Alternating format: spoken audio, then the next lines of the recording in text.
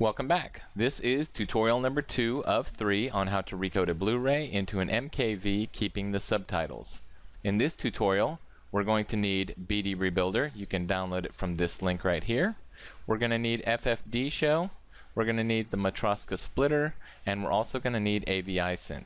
Now, these are the links for you to download all of those. They are freeware, but if you want to just go to the forum, you can read more information about BD Rebuilder, and all the links to this stuff is also on this page. Now, I've already downloaded everything. I'm going to go ahead and start installing, and we're just going to leave everything on their defaults. We're not going to check any of the extra boxes. Okay, and we're going to do this one.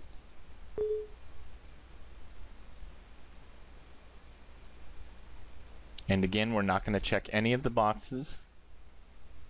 We're going to leave everything on the defaults. Okay, and we're not going to run any of the configurations at the end either, because when we first start our BD Rebuilder, that's going to be done for us automatically. I'm going to install the Matroska splitter. Again, not checking or unchecking anything. Click close, and here's my BD Rebuilder that we've already downloaded. We're just going to go ahead and extract it.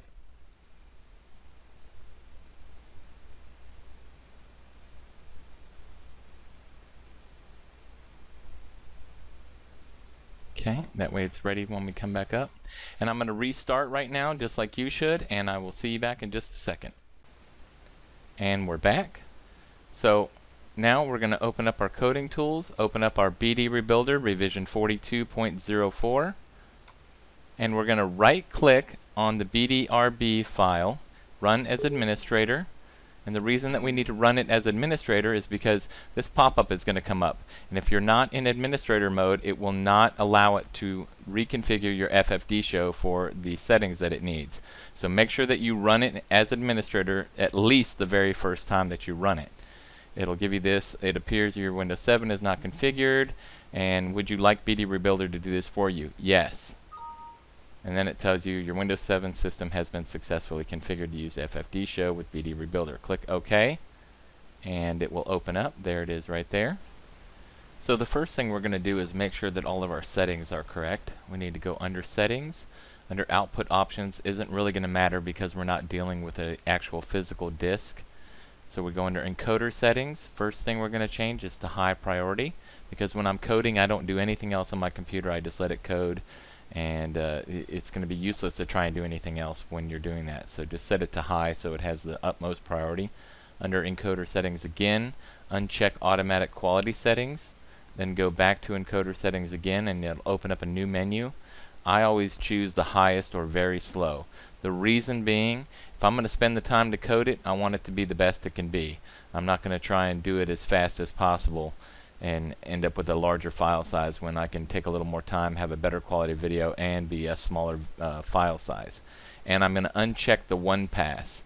That will make sure that it's doing a two pass instead of a single pass. Now, doing the two pass takes more time, but like I said, it will result in a better file quality and a smaller file in the end. Under Setup, now we are going to click our English if it's not already clicked in yours, and under Subtitles you can uncheck it because really none of the subtitles have been working in BD Rebuilder every time I've used it, hence the reason we're doing a tutorial number 3. So it's kind of pointless to have them checked because they won't show up anyway, and you want to get rid of the limit one track. We're going to go down here and we have do not convert, do not recode, keep HD audio, and we can get rid of that because that's only for the actual movies. Movie playback loop we don't need. Remove the work files after rebuild. That basically, after the program finishes making your movie, it's going to automatically delete its temporary files, and that way you don't have to manually do it. Just in case you forget, you know, you could end up with 15, 30 gigs of movie files sitting on your computer that you forgot about and just taking up space for no reason. So I always check that just to make sure. And let's see, we're going to go down, use the X264, and also unblock the chapter skip on titles. And I'm doing that because I'm going to show you something in tutorial number 3 about the chapters. And then we're going to click Save. we're going to go under mode, and because we're not doing a full backup, because we're not doing it from disk, we're going to do movie only backup, and then go to alternate movie only. Okay, now this is automatically checked, and we're going to scroll through and look for MKV container 1920 by 1080 with intact audio. That's the HD audio. So click that, constant rate factor, and automatically crop black borders. Click save. Now our big thing is we need to import our MKV from our very first tutorial, and here it is. Now before we can import our MKV, we need to choose a working path. I'm going to choose my desktop. Now the biggest thing about choosing your working path is making sure that you have at least double the gigabyte size of your original file. I know that our original file was 12.4, so we need to make sure that we have an additional at least 25 gigs to work with using BD Rebuilder. Now the reason you want to do that is if you run out of space during the recode, you are going to lose all of the work that you put into it, including the time. So if it coded for 4 hours and you run out of space, guess what? You're going to have to start all over again. You can't just erase some stuff from your hard drive and pick up where you left off. Once it errors out, you're done. You start over. So make sure that you choose a path that has plenty of space. Now to get our source path, because we're not using a Blu-ray disc, we're going to go to File, Import, and Video File, MKV, and we're going to choose the original Make MKV one that we made in tutorial number 1. Click it, click Open. It's going to start collecting the audio and video streams from the MKV. It will take just a few seconds, so when it gets up there, I will come back on. Okay, so we're coming down on the last 10% of the import of the audio and video streams. Now, since I'm using my desktop as my working path, here are the files that it's placed on there so far for this process. Now, once it gets to 100%, it's going to start basically building a fake Blu-ray folder on my desktop or my working path in order to recode the movie, because it needs to be in a Blu-ray source format for it to do that. So now it has placed this folder on my desktop called Imports for the BD source structure. Now once this folder gets created completely and this process is done, this folder will have files in it the exact same size as your MKV file. So since our MKV file is 12.4, our imports folder will be 12.4 because it's basically built a Blu-ray from our single file. So when this process is done, I will come right back on again. So now we're almost to the end of it building our BD source structure in this folder called Imports. And when it finishes here,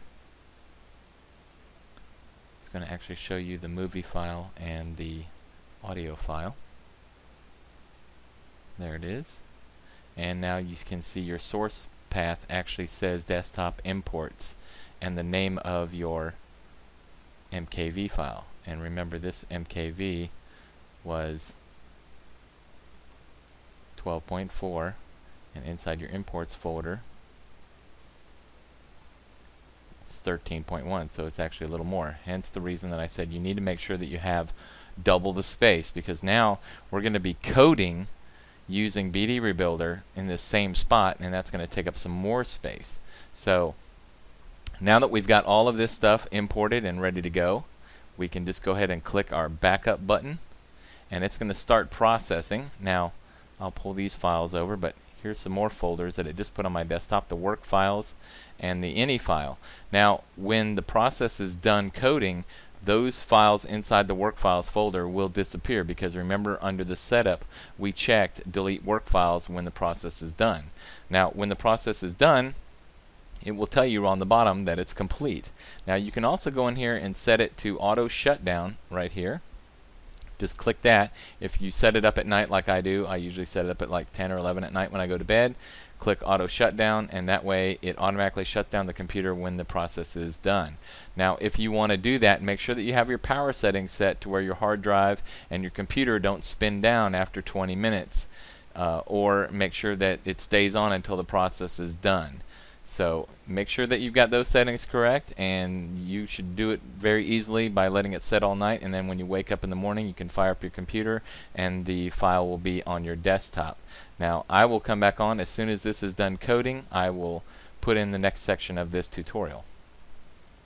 So BD Rebuilder has finished recoding our MKV into a smaller MKV. I'm going to show you a screenshot from mine because I actually did mine last night, and you can see here by looking at the time it ended at 11:37 in the evening. Now I started around 7:30ish. You can't see it because I can't scroll on the screenshot, but roughly took around 4 hours for me to code this movie, and I'm running on a quad-core 6600 with 4 gig of RAM and an 8800 GTS graphics card. So if your system is less than that, it's going to probably take a little more time to code. If your system's better than mine, you may get it done a lot quicker. So once it's done, it's going to place this file on your working directory, or mine is my desktop, and it's called makemkv_ep6_01.